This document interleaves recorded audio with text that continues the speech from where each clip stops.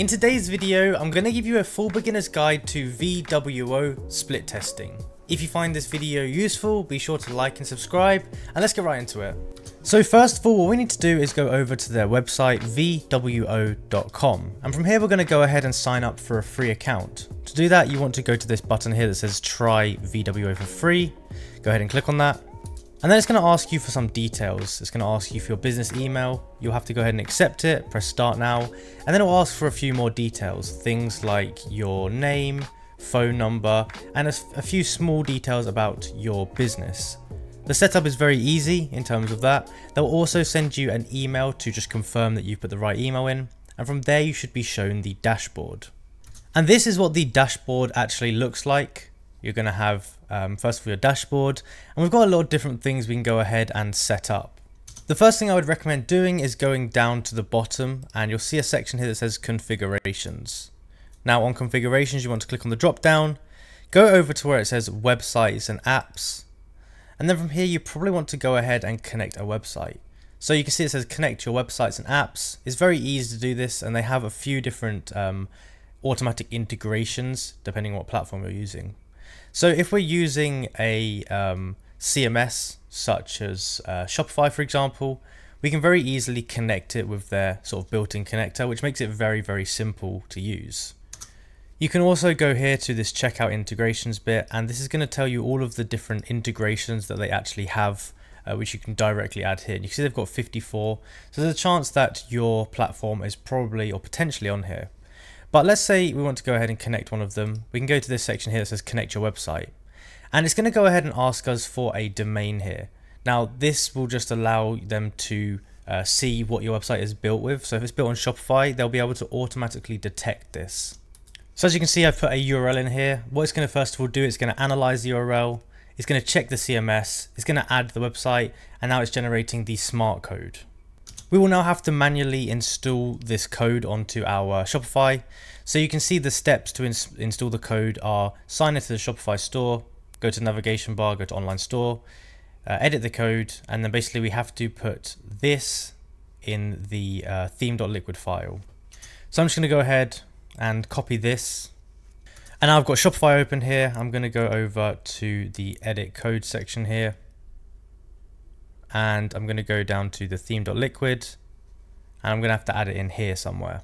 I've just gone ahead and pasted it inside the head here. So you've got your head tag, and then you've got your, well, you can just put it under the head tag.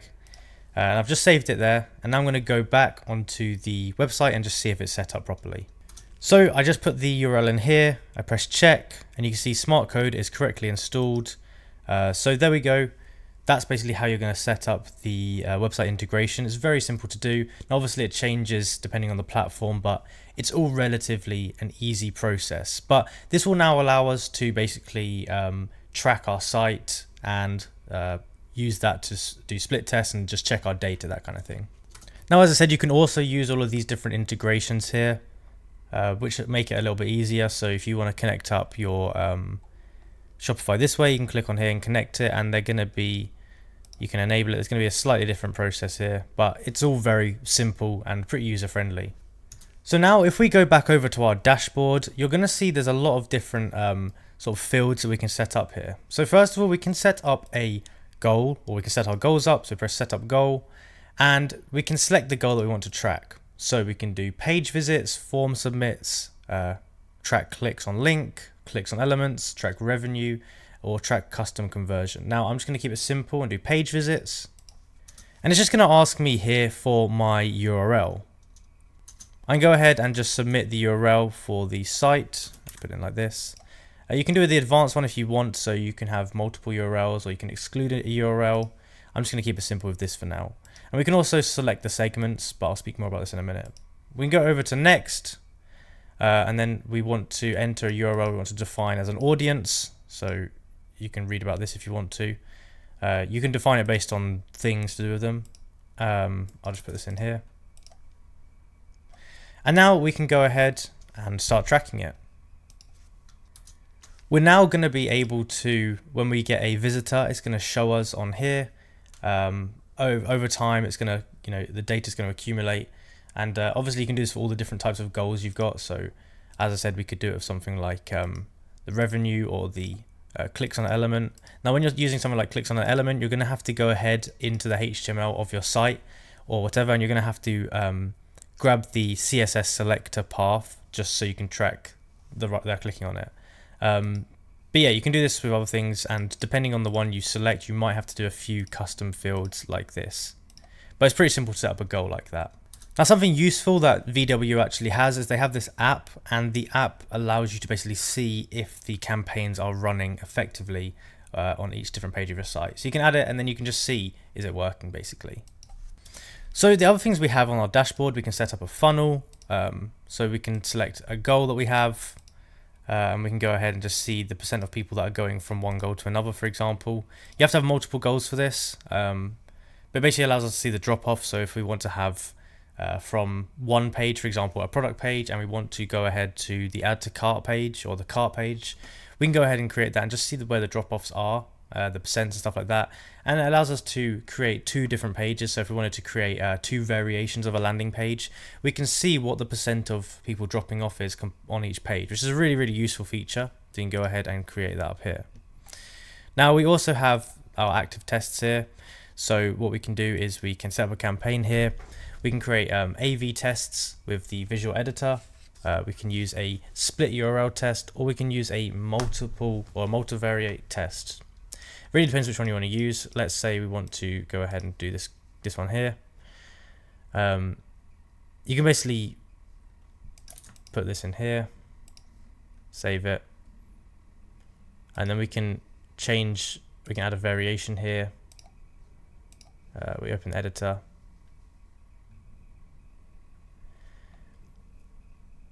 And what we can do is we can go ahead and we can design and change the thing. So if we wanted to go onto here for a variation, we could edit the elements. Maybe we could change the text in it. We can font size, colors, all of that kind of stuff, and it's going to basically add it in there. And it's quite useful. It works by editing the HTML essentially.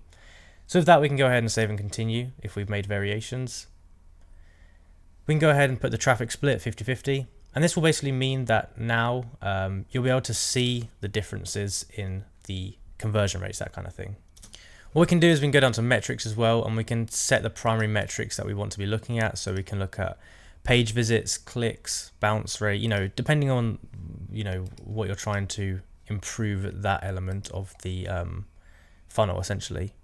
You've also got, back to the dashboard again. So we've done goals, we've done funnels, we've done tests. You can create a hypothesis here. This is more of like a brainstorming thing. So maybe you can say here, I expect that. So what is the solution to the problem? What you're trying to do. So I expect that changing the add to cart button to green will increase the conversion rate because it's more trustworthy or something. And then we can go ahead and set our confidence scores, our importance, our ease, and basically do that there. We can put all the data in. And this is when we do stuff like the importance and confidence. Obviously, the ones that are going to make a huge difference, we'll put those first as like a priority. And then the ones that are like, less confident and probably won't make as much a difference, we'll put them as lower confidence and importance. So things like changing your headlines are obviously going to be more important than changing your body text, for example, as your headlines will be a lot more important. But you can go ahead and create those, and those are really useful for just brainstorming ideas essentially. We have our personalizations here, so you can basically personalize it here, and you can do it with the visual editor. So you can use I believe you can use dynamic things based upon your audience, which is pretty useful. Go back to dashboard here. We've got our experiences, deployed experiences. So these are ones that we've gone ahead and actually done. So these are ones that we've tested out, and we can basically roll out a new experience on the site, which is pretty useful. And then we also have down here our heat maps. So we can enable our heat maps, and those are really, really useful. We can go ahead, let's just add this as our URL. We can select these ones if you want to, like a date range. If we view the heat map, it's going to go ahead, and obviously I've got no data on here, But what it will do is it will show us where people are clicking, where people are scrolling, where people are getting to and coming off, the frequently asked questions, all of that kind of stuff. And obviously this is very important when you're trying to see what's making people drop off essentially. This can give you a good idea of it. These are very, very useful, so I'd recommend going ahead and actually using some of those. You've got your session recordings as well, which is equally as good as heat maps. This is kind of qualitative data, whereas heat maps is more quantitative. You're going to be able to see the data all at once, whereas with the session recordings you're going to have to watch them one by one, which isn't a problem. The data is going to be easier to kind of interpret because you're going to literally see what people are doing. You'll be able to see where they're reading. And then you've also got tracking your forms and creating surveys on there. So that's basically all the things on the dashboard. Now, if you go onto the left hand side here, you're going to see all your different elements. So you've got our testing, you know, all of the A/B stuff. We've got all of our insights here. But essentially these widgets here, I'll just go more in depth on the things that we've covered on the dashboard. We've got all of our feature rollouts, our personalization, web rollouts. We have all of our data stuff here. So our segments, attributes, profiles, triggers, all of that kind of stuff here. As well as we've got our planning here. And then we have all the, the configurations that I just showed you here. Now, something else you can do, which is pretty cool. If you go up to the top right hand side, go to this little cogwheel here. You can go over to users and you're able to add different users to your account. So if you've got like some team members who are going to be running the tests and stuff like that, you can go ahead and add these users to your account so that they can basically be employees and manage certain things. But that's basically a beginner's tutorial to VWO. It's a really amazing software to split test your sites or to split test apps and that kind of thing.